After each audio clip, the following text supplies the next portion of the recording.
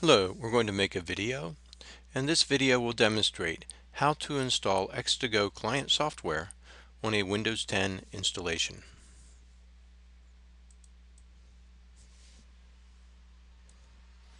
Okay, so here we have a Windows 10 installation, and the first thing we want to do is open our favorite browser. Okay, and after opening the favorite browser, I always like to go to www.google.com, and then I'm going to type in x2go, and this first thing here that pops up, wiki.x2go.org, that's where we want to go to get the download. So we'll click on there, and in the middle of the page you'll see it says installing x2go's client server software.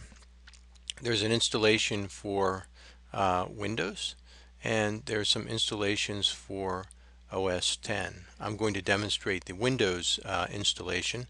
If you have OS 10, you can download the x2go software from either of these locations.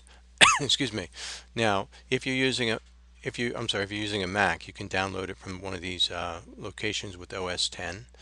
If you're using a Mac,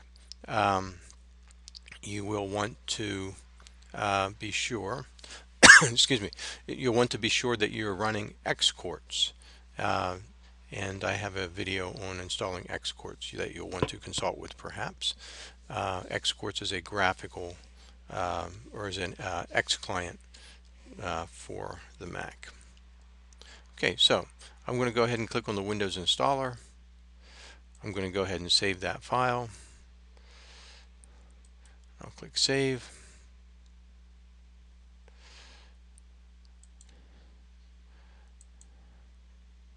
And let me just verify where that went.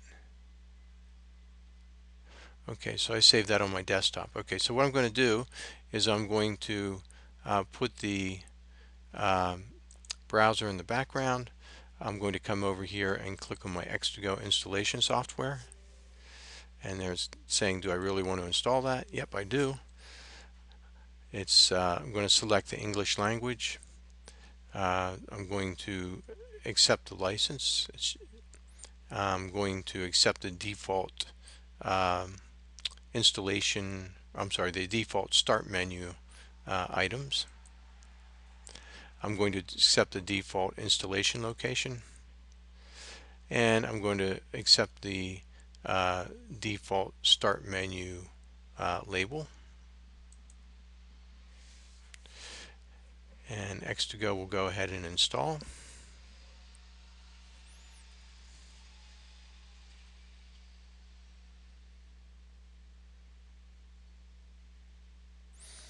And you see the little x2go icon popped up here on the desktop. And I'm going to go ahead and click Finish. Just as a point of interest, if I click on the little start flag here, you will also see the x2go software, not surprisingly, in your start menu. And if I click on that little x2go thing, it'll show me the various x2go packages that come with the total package. And we would just click on the x2go client there, or we can click on the desktop icon to start it. Okay, I'm going to stop the video there. The purposes of this video was to show you how to install the software, and that's all. I'll have another video that will show you how to connect to whatever machine for whichever class you're going to be using. Okay, so thank you for listening, and I hope this was helpful.